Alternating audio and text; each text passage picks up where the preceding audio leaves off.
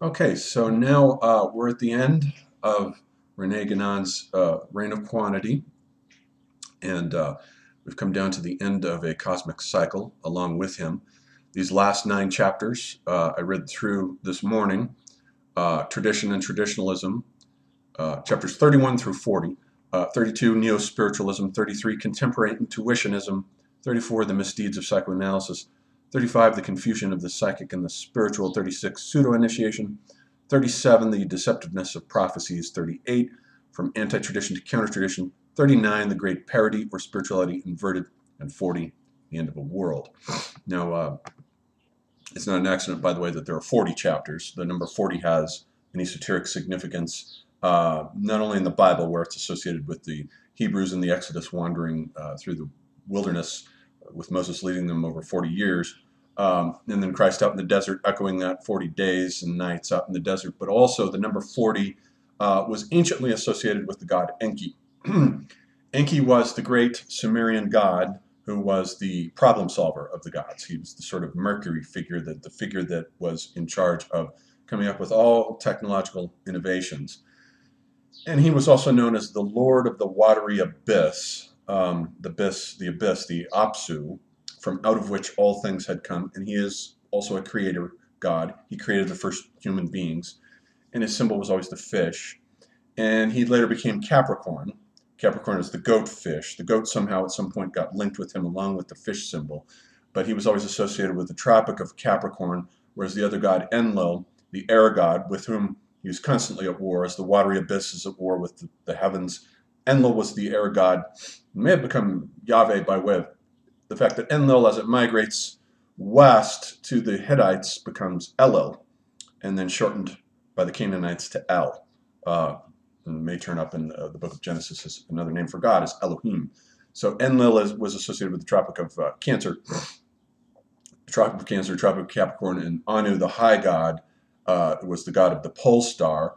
Anu's number was 60, the perfect Sumerian number, since the Sumerians invented the sexagesimal numbering system, and 50 was associated with Enlil, 40 with Enki, as the Tropic of Capricorn, and then he becomes the symbol of Capricorn, basically the goatfish. It's interesting because astrologically, there was a stellium of 7 planets in Capricorn in 1994 that sort of kicked off this age that we're living in now. And Guénon in these latter chapters does indeed become very apocalyptic. He gets more and more eschatological as he goes along. He spends a lot of these 9 chapters mowing everyone and everything down. Anyone who isn't one of us, esoterists, has obviously gotten it wrong. So there's a lot of complaining in these chapters and a lot of branding of people as pseudo this, pseudo that, pseudo initiates. There's a lot of complaining that goes on in this book, and a lot of just mowing down of everyone. He makes anti-Semitic remarks about the fact that Einstein, Freud, and Bergson were all Jews, and he's wondering why these guys who are the creators of modernity, why are they all Jews? And that may have something to do with their nomadism. Comments like this, it's a very irritable, sort of saturnine, choleric-y type book. It doesn't really get interesting until the last few chapters when he starts getting into his own eschatological predictions. At first he spends a chapter mowing down anyone who, most people who tend to make predictions and prophecies, the prophecies tend not to come true. In fact, that's usually the case. They usually don't. Prophecy is a tricky business.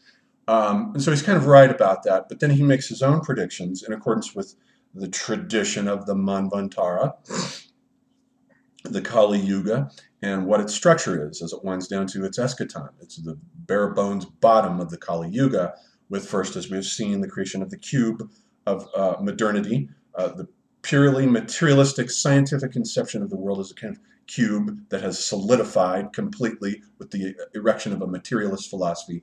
Then the dissolution process that follows that, where he says part of that will be all of these pseudo-initiates creating a counter-initiation and a counter-tradition as false, by which I take it he means anyone who's interested in spirituality other than him and his pals in the esoteric movement, the theosophists and mediums and people conducting seances and stuff, he sort of mows all of them down as essentially amounting to a kind of materialism of spirituality, or a materialistic spirituality that will begin to dissolve the cube.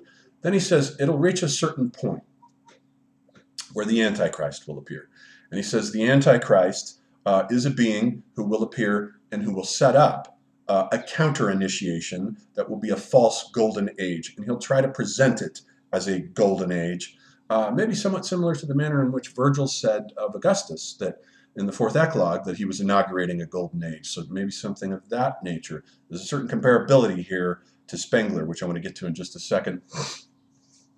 And that the Antichrist will erect a short reign of a counter-tradition that will be false. I take it he means, I don't know what he means. Anyone who's not one of the esoterists, but by definition, since the esoterists are such a small, tiny little group, I don't know who they think they're. There's a lot of pot calling the kettle black in a lot of these, in a lot of his criticisms of modernity. Then it gets down to the point where the Antichrist's reign will pass, and then we will get the 10th avatar of Vishnu. The 10th avatar of Vishnu is Kalki, whose name means may mean a part of a machine, hence his appropriateness for a manifestation at the end of the machine age. He's depicted as Vishnu in the form of a man riding on a horse with a sword, and he says that the symbol of the Antichrist will be a lion, which is interesting in a certain sense here, we'll get to in a second.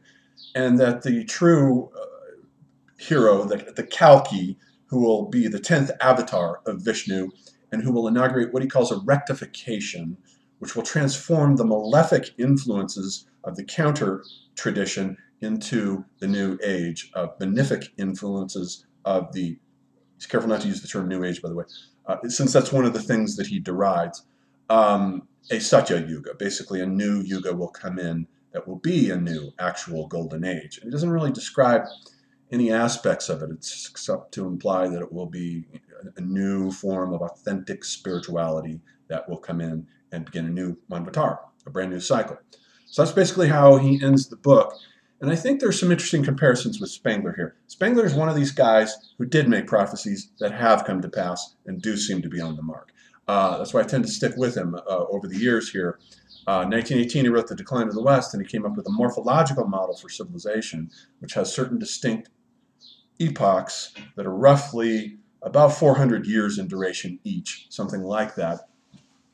And it's interesting because at one point, Guenon makes the comment that the deviation began in this Kali Yuga period during the 14th to the 17th centuries, by which I presume that he means Western, those Western centuries. But so that would be from 1300 to 1700 AD. Those are precisely the centuries in which Northwestern Faustian civilization attained its apogee and absolutely flowered with the production of all the great Western metaphysical geniuses from Dante to Goethe. That's not a deviation in any sense. That is a classical age right in there that is perfectly comparable to the Greeks during the 5th century BC in Athens, with all the wonderful art and creativity and mentality, Herodotus and Aeschylus and Sophocles and all the great minds, Plato and Aristotle. We've got the same epoch that Spengler identified here as morphologically analogous, that starts shortly after Goethe, basically with Leonardo da Vinci and all the fireworks that come along with these great geniuses, Shakespeare and Rembrandt and Goethe and Beethoven, and then the German idealists who wind all of this up. And then it declines into materialism after them. That's in Spengler's model. So he privileges precisely the period here in Northwestern Faustian civilization that Guenon derides and dismisses as the beginnings of the deviation, as he calls it. And it's only a deviation because this is when the Northwestern myth of the great Faustian individualist hero emerges, who does not see himself as part of a tradition, but as a tradition unto himself, founded by himself. The mind of Leonardo da Vinci is a world unto itself. It is a tradition unto itself that belongs to no other tradition. All the way down to Goethe, these universal geniuses erect their own world as individual traditions unto themselves, which the esoterists, particularly Coomaraswamy and Guénon, see as an aberration. Uh, they're most decidedly incorrect on this point here. And I think Spengler was correct when he identified that indeed, after the great German idealists, after Hegel and Fichte and Schelling, we start to get a decline a bit with Schopenhauer and Kierkegaard and Nietzsche. Philosophy starts to become less certain of itself. Lots of doubt creeps in with Kierkegaard, and lots of skepticism with Nietzsche, and the nihilism that he helped inaugurate himself, but that he also identified as a tendency that would come to prevail more and more. Yeah, that all does begin to sound a lot like what Guénon describes as a Kali Yuga, as a coming down to the end of a civilization when its great metaphysical flower wilts, dies, and comes down to the earth. So now we have soft ontologies, as Johnny Vadimo calls them. The West can't get it up for truth anymore, apparently, in this decadent age. So this is the age that we're at. And I think some of the predictions then that Spengler made, he says that, so we're morphologically analogous with classical civilization, with where that civilization was at about the time today, the year 2000, he marks on his chart as equivalent to imperial Rome, the inauguration of, under Augustus, or let's say Julius Caesar, right about that time, as the Republic is beginning to disintegrate and transform into a dictatorship. And with the transformation into a dictatorship, in comes what he calls the Caesars, and they are the builders of empire, who represent autocracy and the shift out of the party politics into, or the politics even of money, into pure zoological power struggles, in which everything, as history winds down to its end, everything is decided by force, not ideology, not mentality, not this party or that party, but by sheer brute force. That's what the age of the Caesars inaugurates. That's what they represent. And alongside of them, as they create this universal state out of zoological brute force, a second religiousness, Spengler says, will come in. So he says, this is where we're at right now. This is what we should be expecting. What should be happening right now? The creation by the West of a universal state. And I think indeed America can be slotted into the category there of ancient Rome. It fits quite nicely, just as the Greeks are have a quite comfortable fit with the classical Europeans, the continental Europeans primarily, but also, of course, the British. And so the second religiousness that comes in is the religiousness that we saw amongst the Caesars with all the mystery cults popping up everywhere. The popularity of astrology and Neoplatonism and this group and that group. You had to be initiated into, one could be initiated into the mysteries of Isis and Osiris and into the Eleusinian mysteries, make the trip back to ancient Greece and being initiated there. You can't speak about the mysteries, though. You have to remain silent about what you witnessed. And then all these Mithraic mysteries for the Roman soldier. So it becomes religious once again after the period of its materialism with Republican Rome winds down, stiffens and dies, and does indeed solidify, like Guénon says. And then the dissolution, I think, that corresponds to Guénon's idea of dissolution is that second religiousness that comes in, or possibly the rectification process that he sees coming in. And the Antichrist figure is perhaps the Caesar, the Augustus figure, who ushers in what Virgil represents as a golden age, but which Guénon would say would be a false golden age, because it's the age of just sheer brute force. Although I think Guénon likes the idea of some form of fascism.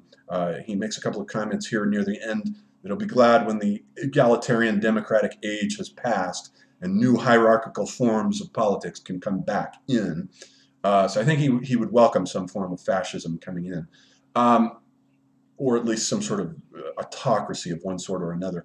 So we get that, we get the proliferation of mystery cults, and I think that Guénon himself is part of what Spengler predicted as the second religiousness. We're already seeing it, we're already in it, and it is linked to everything that he derides as pseudo-spirituality, pseudo-initiates. They're not pseudo-anything. They're part of the new religiosity, the spirituality that has been spreading through the past century. The New Age is merely one of its conduits, but it's becoming more and more popular, and it is and will transform the material worldview. And so I think